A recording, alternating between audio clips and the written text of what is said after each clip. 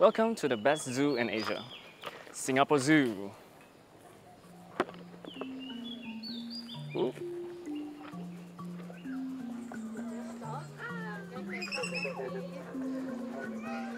In this video, I'll be going through the only right way you should be visiting the Singapore Zoo. I will help you plan the most exciting day at the zoo, where you get to see all the best attractions and make your money's worth. Let's begin. There's one super easily avoidable mistake that a lot of people make when planning to come to the Singapore Zoo. At the Singapore Zoo, you cannot find any ticketing counters. Everything needs to be bought online. There are some public devices outside that you can use to buy on the spot, but the bigger problem is some of the add-on experiences has limited availability. You may end up missing out on epic feeding experiences, or you might even not be able to get in at all. To avoid making this mistake, before your epic zoo day, get to the mandai website and buy an entry ticket. Include all the add-ons that you want to experience. The earlier that you can confirm the date of your epic zoo day, the better chances that you'll get to experience what you want. I prefer to start the day early and fresh. So personally, I took a taxi to get to the zoo. It's quite far out from the city, so although public transit options are available, they are not as convenient. You will need to take a combination of the train from Khatib, Choa Chu Kang or Springleaf, then take the connecting bus. I'll leave a link to the details in the description below. Imagine going to an all-you-can-eat buffet. You want to eat all the best stuff as much as possible, right? Going to the zoo? It's like going to a buffet. But please don't eat the animals. What I really meant, there are so many animals to see, but you only have one day at the zoo. So, I have designed this step-by-step itinerary that you can follow to get the most exciting day at the zoo. To guarantee that you'll see the animal when they are the most active, this route will coincide with many of the scheduled zookeeper and feeding sessions. If you go at any other time, you might be disappointed to find that the animal is hiding or resting somewhere else. The zookeeper talk is free of charge to attend. Watching the feeding session is free of charge, but to participate, you'll have to buy the add-on in advance at $8 per portion. I'll also show you the best part of each attraction and ranking them out of 5 stars. The zoo is the least crowded right after opening and before closing. This will be the periods where you get to enjoy the zoo much more peacefully. So I would advise to come here as early as when it opens at 8:30 AM. Once you're inside, look out for the Treetops Trail boardwalks on your left. You'll catch the siamang. The siamang is an endangered gibbon. I'm very confused why they put him here, because look who's below. If one day they stop seeing him, the crocs might know where he went. The Treetops Trail gets a 3.5 out of 5. Next, we're gonna catch the smallest otters in the world. Perhaps also the most adorable. Right outside the Treetops Trail, you can find the Asian small-clawed otters. They really are super adorable. From here, we follow the sheltered walkway on the right. The Gibbon Island will be on our left. Keep your eyes peeled along the tree line because you'll spot some gibbons hanging out.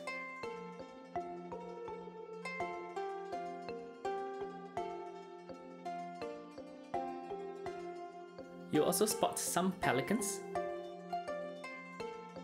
and the red-ruffed lemur. They have a very nice fur color and they get very feisty.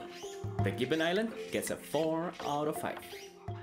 Keep moving forward, you will reach the center of the zoo, the Aming restaurant. If you thought that Aming is the owner or the chef of the restaurant, you're wrong.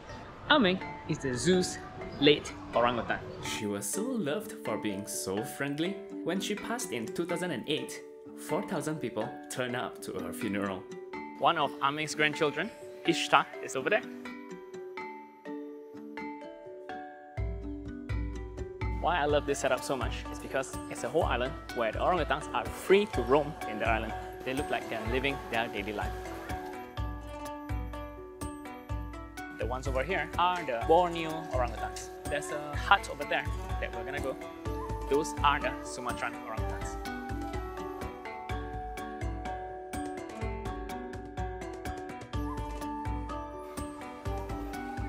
The orangutan area gets a 5 out of 5. Now we're gonna go to the amphitheater where we're gonna watch an animal presentation, the Splash Safari.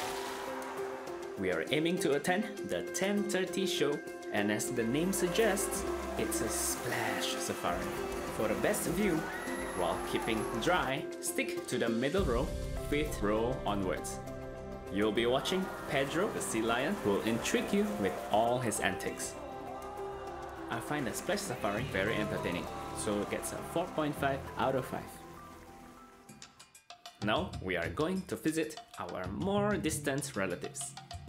Exit via the big gate and head straight into the Primate Kingdom. We will be just in time for the keeper talk at 11 o'clock. The keeper will bring you around to meet the residents.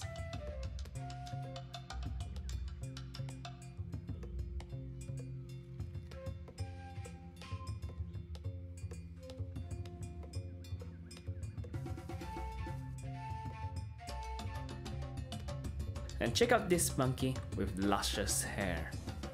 So what shampoo you guys give them? Sorry? What shampoo you guys give them? No, they cannot put water, you know. If you ask me, I also don't have the answer. Fine. Keep your secrets. My favorite animal in the Primate Kingdom is the Duke langur. They look like they're wearing a colorful suit. For the arrays of primates and their island-style exhibit, the Primate Kingdom gets a 4 out of 5. Next, we will be visiting a little piece of Africa. From the Duke langur area, find this little pathway. It will bring you to the Great Rift Valley of Ethiopia, home to the hamadryas baboons. There are also cultural exhibits in the area, showcasing the livelihood of the native people and about archaeology. The baboons here are so active and lively, it was such a joy to watch. It's a 4.5 out of 5 for me. Now we will go back to the Duke langur area to head to the Elephants of Asia for the 11:30 elephant presentation. I'll share with you one secret, how you can get to feed the elephants for free.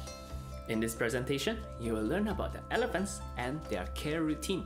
There will also be the elephant pop quiz by the keeper.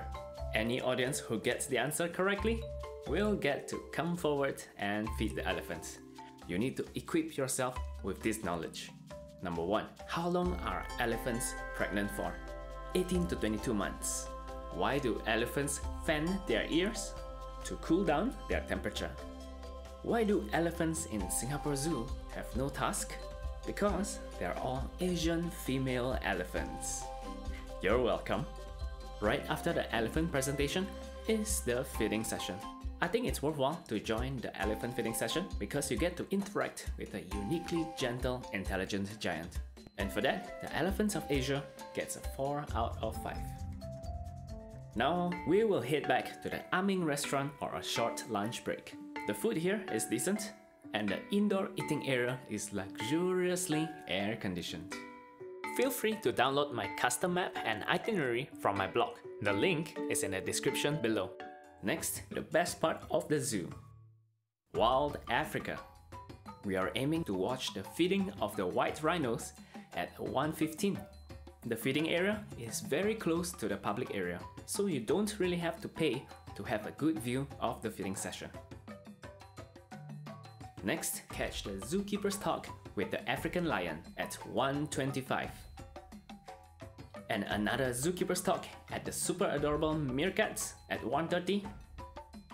Then we're gonna catch the fastest land mammal, the cheetah, with the zookeeper's talk at 1:35. Then the African painted dogs, also a zookeeper's talk at 1:40. Then we're going to join the feeding session with the giraffe.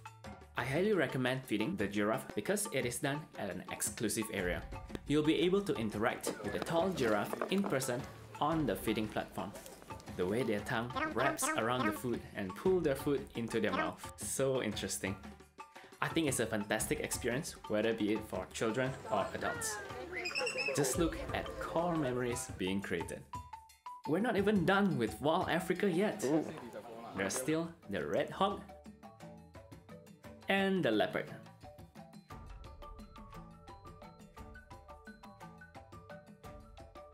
Then at 2:15, we're gonna watch the zebra feeding session. And that's why the Wild Africa is a 5 out of 5 for me. Next, we're gonna have a roaring time. We'll head back towards Aming's restaurant to catch the tigers. In my first visit to the zoo, I was very excited to see the white tiger. But I was sorely disappointed when the white tiger wasn't even on exhibit. That's when I learned the white tigers and the Malayan orange tigers are on rotation. It was double disappointment for me because the tigers were lazing around at the far end of the exhibit. To avoid getting yourself disappointed, pick the right day to visit the zoo and make sure that you visit at 2:40 when there's a scheduled zookeeper talk. I came back another day and caught the beautiful, majestic white Bengal tiger. Something about their eyes are so captivating.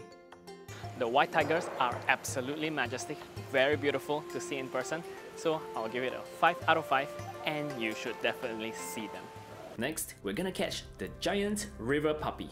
Just outside the tiger exhibit, you'll see a water tank. This is the home of the Pygmy Hippo. They're also known as the ballerinas because they'll tiptoe to get around in the water. I find it's not too special here, so it's a 3 out of 5 for me. Our next stop is the reptiles paradise, the Reptopia. We will be passing the Wild Africa again. This time, you can take your time to look around. Look out for this Reptopia sign. You will be treated with a buffet of snakes, lizards, frogs, and even spiders. For the amount of reptiles that you can see in just one place, the Reptopia is a 4.5 out of 5.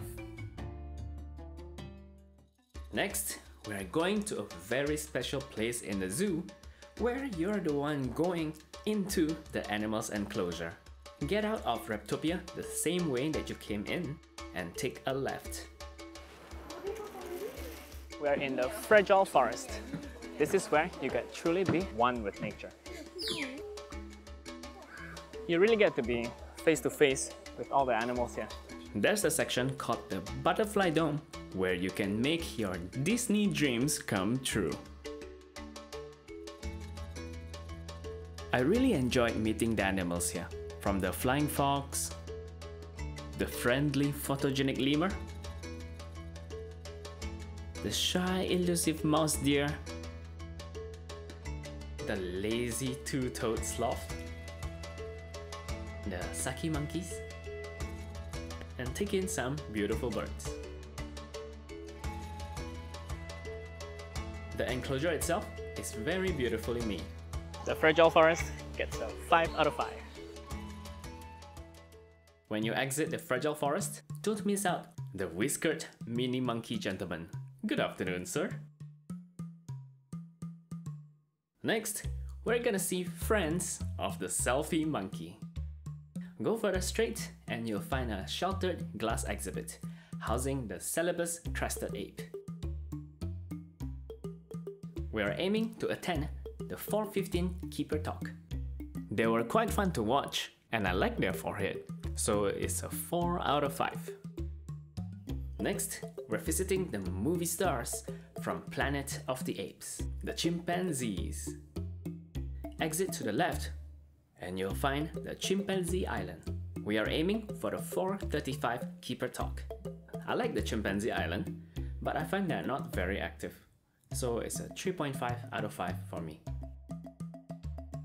Next, continue down the road and take a left. The stars of the show here is the big croc, the Komodo dragons, and the 100-year-old tortoises. Next, we're going to the Squidward monkeys nearby the exit. The proboscis monkey is quite unique, so I'll give it a 3.5 out of 5. There are a few things that I intentionally missed out. there is another animal presentation at the amphitheater where you can catch many rainforest animals. To me, it's a 3.5 out of 5, but I feel it's skippable compared to what I planned for the rest of the day, and I think you will need the lunch break. I also skipped the whole of Australasia because it's out of the way, and I find there's not that many animals there. It's a 2 out of 5 for me. I hope you've enjoyed your animal buffet feast. You know, coming to the Singapore Zoo actually would be a huge waste of time if you don't also visit the bird paradise. So, I'll see you there.